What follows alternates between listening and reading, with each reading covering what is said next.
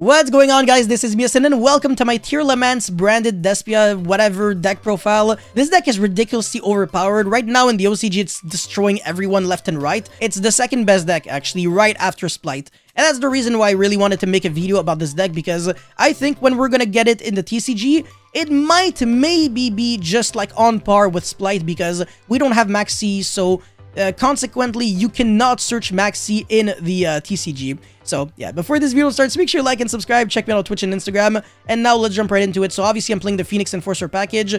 Even without Verte Anaconda, I would kind of still play it, because even foolishing the D-Hero monsters isn't even bad. Like, you can still do stuff with them. Like, obviously, if you foolish both of them, they're gonna have value, because you can, you know, banish 2 and then draw 2.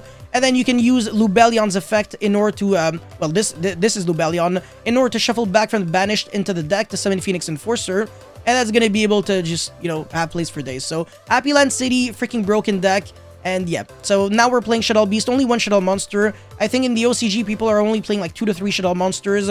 So you could technically play Squamata or like Ariel or Wendy, but I don't know, I think one Shadow Monster is way more than enough, because you're not really trying to draw hands full of Shadow cards. And now I'm playing 3 Shaylin with 3 Reino Heart, 3 Hophinus, and 1 Meru. So Reino Heart foolishes on summon. Shaylin can summon itself from the hand and then pitch 1 monster from her hand to the grave, not as a cost, so it triggers the effect of the Tearalaments. And then the Hophinus is actually a reactive card, so when your opponent activates a monster effect on the field, you can special summon this card from your hand and then foolish the top 3 cards of your deck to the grave. So if you foolish another Tearalaments and like a Shadow monster, you can make Winda on your opponent's turn. So imagine when you didn't even play a single card and you summon Winda on turn 0, basically. So yeah, this card can become very dangerous very fast. In theory, if you play cards like Farfa, you could also mail Farfa, get really lucky, and then banish a card your opponent controls. So very similar to like the Imperm with Multi-Faker summoning Steel Quiltus combo, because you get to interrupt your opponent without even, you know, drawing a real hand trap. But obviously, you need to be a little lucky in order to get those crazy mails, but still very good nonetheless. And then, obviously, I'm playing 2 Aluber with 3 branded Opening, 3 branded Fusion, 1 Fallen of Albaz. That's a no-brainer. And for the hand traps, I'm not really going super heavy, so only 3 Ash, 3 Imperm. I think that's way more than enough, because this deck is inherently really good going second. You obviously have so many cards to apply pressure. Like, branded Fusion is already really terrifying. Fusion Destiny, the freaking Field Spell is going to pop cards as well. Chain Block, like, there's no freaking tomorrow. Search of cards on summon, on activation. Like, that's already good enough to make your deck, like, I don't know. This is always the kind of effect you want to see on field spells. And for the other cards, Instant Fusion, because that's a 1-card Kalos, which searches any Tearalaments card from your deck to your hand on summon. Now, the field spell isn't actually a Tearalaments card, so unfortunately you can't search it, but still you can search everything else, and that's way more than enough. And yeah, 2 fusion deployments, so you can either summon Fallen of Albaz, which is like a super poly going second, so why not? Or you can summon Reino Heart, which is a foolish burial, and either way, this is ridiculously good. Even if you draw 2, it's not bad, because the second copy can just be the discard for, let's say, Lubellion's effect, so yeah. Anyways, Terraforming, so we get to play 4 field spells. It's a 1-card starter. Basically ends on 1 guaranteed interruption, and then potential more interruptions depending on what you mail with the Kid Kalos, because that's the reason why this deck has the potential to be unfair. If you get lucky with your mails, you never lose, basically. Anyways, Terraforming Foolish, obviously, it's a deck that really thrives off of the graveyard. Called by the Grave, this card is overall always good. And then 2 Meta Noise, this card is a Book of Moon, so like a really nice Book of Moon and a Foolish, so very similar to Sinister Shadow games. And that's it for the main deck. So for the extra deck, I'm playing 1 Tearalaments Kaleido Heart. This card is really similar to Tri-Brigade Shiraig, the Ominous Omen, either on its special summon or when another Aqua monster is sent to your graveyard by a card effect while this card is on the field. You can target 1 card your opponent controls, shuffle it into the deck, so very nice. And if this card is sent to the graveyard by a card effect, you can special summon this card from your graveyard, and then send 1 Tearalaments card from your deck to the grave. So beneficial. This card is super scary, and if you get to summon this card basically once, it's always going to come back, always going to annoy the living shit out of your opponent. And yeah, this is like the big boss monster of the deck. Another boss monster would be Mirji, the Iceblade Dragon, but I think everybody knows what this card does and how you summon it. Basically, it's always with Lubellion.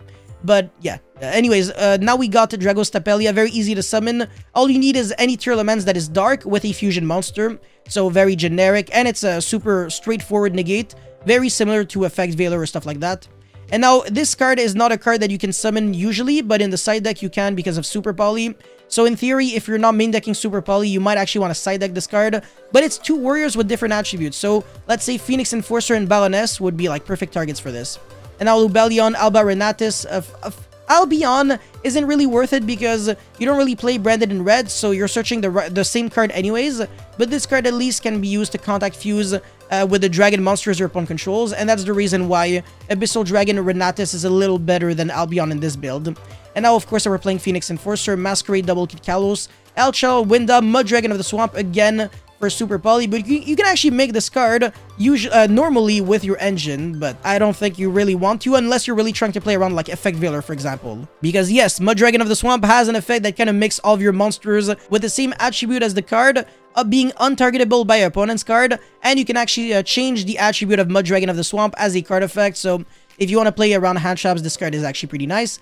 And the Time Thief Doer is actually a pretty spicy card because it doesn't detach for cost, but rather as a card effect. So if you have, let's say, a Tearalaments card underneath and like another card, you can detach the Tearalaments card not as a cost, and then it'll trigger its graveyard effect. And that is how you can fuse on your opponent's turn using stuff like Redoer. And finally, I'm playing 2 non-fusion monsters and non-Xyz, which would be the Dark and Verte Anaconda. Even if Verte gets banned, it doesn't really change much. This deck is still ridiculously good.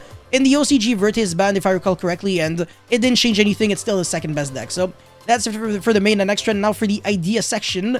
Freaking idea section, bro. It's always the same thing with me. Shadal Squamata with Ariel and Wendy. Kind of already went over them, but yeah, it's relatively a no-brainer why you would either want to play them if you're really heavy on the Shadal, or if you don't want to play them if you only want to play that one Shadal Beast, which personally I recommend for the exact reason that I said at the very start of the video. And some really good hand traps to play would be Ghost Ogre against Splight because of Gigantic Splight losing very, very hard to Ogre, and DD Crow being really good against this deck because the Tearalaments, when they're sent to the grave and want to trigger their effects, they really have to shuffle back themselves into the deck, so if they get banished, they can't fully resolve. And DD Crow is also not once per turn, so drawing multiples or drawing them for turn can also have a lot of value, and that's the reason why this card is actually pretty nice. And Ogre can definitely be very good in a Gigantic Splight dominated format. Yeah. Anyways, Albion, kind of already explained that. And then Access Code, not really going to be summoning this too often because you're usually locked under fusions only because of branded fusion and stuff like that. Foolish Burial Goods, if you want to play like more Tearalaments card, I think the Salic actually searches a Tearalaments monster from your deck to your hand when it is sent by card effect, so Foolish Goods with a Salic could be nice. And then Cosmic Cyclone Super Poly, Rest Shuttle Incarnation, very nice card to mail because it does have that graveyard effect where you can either flip a Shuttle monster face up if it was face down, or the other way around. And if you draw it, you can revive back a Shuttle monster in face up or face down defense, so you can revive back your Winda because they're always summoned properly, if I recall correctly. It's like a fusion summon, so yeah, if you summon Winda once, you'll be able to summon it multiple times, and that is the reason why this card is actually pretty cool. And finally, Shuttle Schism, but a little hard to search because you're not really playing the Deer Servant with Apkalon and stuff like that. So that's pretty much it for this deck profile. Let me know your thoughts in the comment section below. As always, you already know it. Don't forget to, I'll see you guys very soon. And yeah, don't forget to like, subscribe, blah, blah, blah. I'm actually really lost. I'll see you guys very soon. Again, peace.